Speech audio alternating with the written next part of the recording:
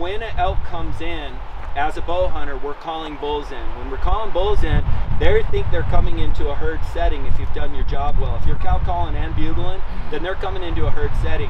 So when a bull comes in and he's an experienced, mature bull and he comes in, you can see him, they come in, they're kind of like ding, ding, ding, and they know where you are. They know that distance down to the foot. They know where that sound came from. It's just like you and me. We can hear a bull bugling and he's like, he's right in that pocket right up there. Well, they can do the same thing. So he's worked in there, he knows he's getting close, and then you'll see him slow down and they'll start kind of going like this, and then the woods are silent, there's nothing moving, and he's going, hey, where is everyone? I thought there was a party over here, what's going on? And then he sees my little four-legged friends through the weeds, and you can see him kind of do this thing, and then you'll watch him go, oh cool, all right. And it's so awesome to see it. And I remember one time, in Elkville, we had 5 bulls working us at once, and I had 4 goats, and I always tie them up so I can at least kind of control their proximity, so I can keep them in a particular area. If I need to bump forward, I need to bump back, but I'm always close enough to where they're not calling to me, because I don't like them calling to me. So I have the 4 tied up, I'm calling, I got 3 bulls working up through this drainage, and I got 1 down below that keeps sounding off. So I kind of get in front in a position over here on these bulls, and these bulls are working up, and I'm super transfixed over here. And that's back in, I don't know if you guys remember my early films, that's when I had Duke and Mooch. And Duke was like 155 pounds soaking wet little Oberhalsey, right?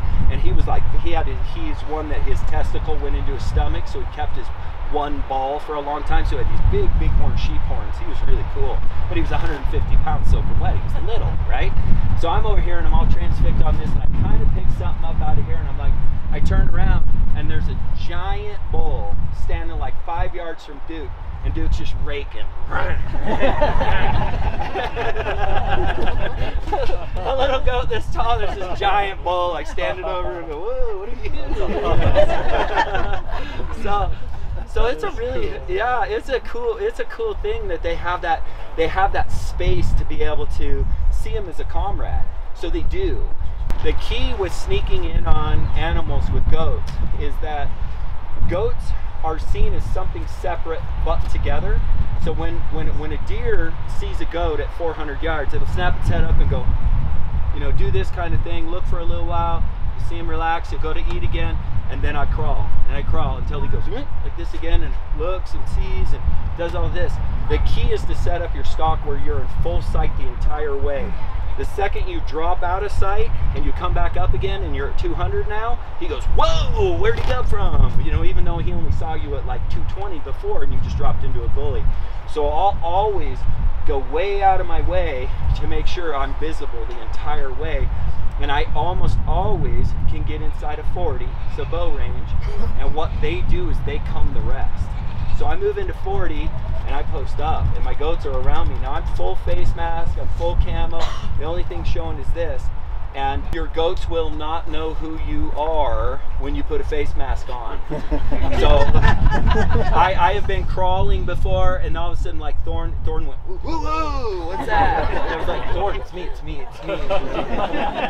Every time. That's awesome. Yeah, they hit the oh shit button really fast. Yeah. So, and then what they'll do is they'll close the final distance into me because they're curious, and then I'm just ready to shoot at that time with my bow. Most animals I sneak in with my bow with goats are less than 20 yards. And I'm talking goats with saddles and panniers on, not stripped down goats that I'm just using as decoys. That's one of the reasons, if you guys don't know, our panniers all set so that your panniers can hang. We have a way we roll them up and they hang right here. And then you have a cover that goes over them that's camouflaged or blaze orange. And that's why I do it. I want that goat ready to pack out that critter. Whether I need camp gear or not, I'll have 4 goats with me because I want to hunt with them. And they'll have the panniers ready to go on the saddle. So these goats all have saddles on them while I'm sneaking in. So it's not like I got them all stripped down and and I've done it with full-blown panniers too. And because of the 4-legged and because of the horns or whatever, they aren't afraid. So I heavily advise that you try sneaking. And antelope, they see us as a fellow antelope. So I pick my antelope colored goats and I hunt in the rut, and they will run from 500 yards. They'll see me from 500 yards. I'm an all 4. They come in at full blast, ready to fight. So my main thing is with antelope that they come in super quick, and then they'll work in and they'll loop, and then when they catch their wind, they're out. But you have that time frame to shoot, and they come running in from a long ways. So with those guys, I'll pop up on a ridge top and they just post up and know that I have a shootable position below me that's not downwind. So I'm looking for the wind to spill off, but I'll use them for that.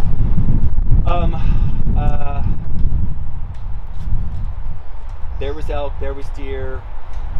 So for me, one last thing that I'll tell you, when I set up my camps for elk in remote backcountry, I always set up to be able to hunt for 5 or 7 days and not beat up the bulls in my area. So when I'm doing my map research, I hunt from the bottom up. It is tempting because it feels like it's going to be easier to hunt top down.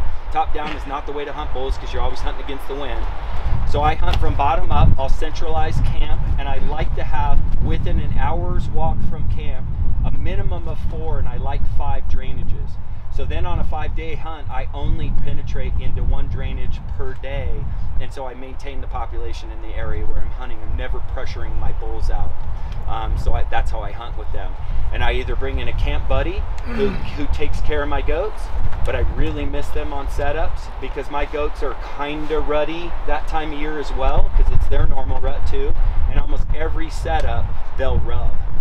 In fact, I've called in a bull before without calling. So I went in, I set up, I knew I was kind of close to him, but I didn't know how close. I have my hunter, that was when I had a client. My hunter was out front, I set up and back, I'm kind of waiting for testing the wind, making sure everything's right, and one of the goats started raking over here, and all of a sudden, I screamed, and I went, all right, well, I'm not going to do anything, and he worked his key, came all the way in, and he drilled him. So called him in with goats. So don't forget, I hope you enjoyed the video that you just watched. Please click subscribe and make sure that you leave it a comment and share this. One of the reasons we're out here is to try to help people learn how to better take care of goats. And again, we really appreciate you watching.